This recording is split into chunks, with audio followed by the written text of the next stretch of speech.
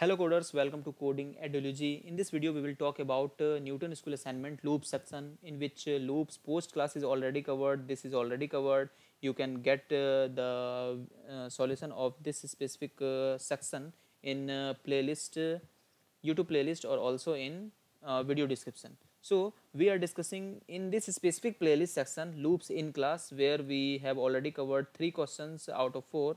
Now I am moving on the last one, that is Sara and pattern. Print digits, ice cream and magic number is already covered in previous sections of the video. You will get the video link in YouTube playlist or also in video description. So today I will talk about the fourth one, that is Sara and pattern. It's also a functional problem. Got it? Here loops function DSA in class Sara and pattern. It is a function problem. So according to the problem statement, they are saying Sara loves patterns. Okay, today she encounters an interesting pattern. उनके पास आज एक specific problem आया and she wants to write a code that can print the pattern of a given height n. Okay, as Sara is weak in programming and as a coder, it's our responsibility to help her. Okay, so what the pattern for height 6, got it, this is the pattern for height 6 and input. So this is a function problem. We don't have to write the logic for the taking user input via scanner class and buffer, whatever you want. There is no requirement.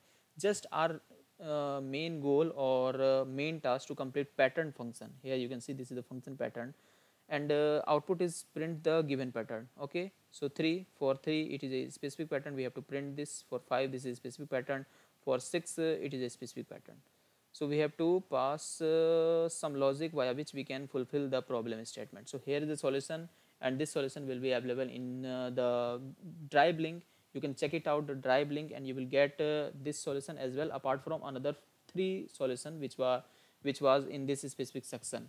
So but before going for the solution blindly, just check what the question is, and on the question detail analyze by yourself and get your solution as well before using this solution. This is a reference. Just via this way you will get maximum benefit. So if you want another Newton School assignment solution, then must check out my YouTube channel playlist, in which there is different sections for all specific Newton School assignment solution. So thank you so much for watching this video. Keep learning. Bye bye, take care.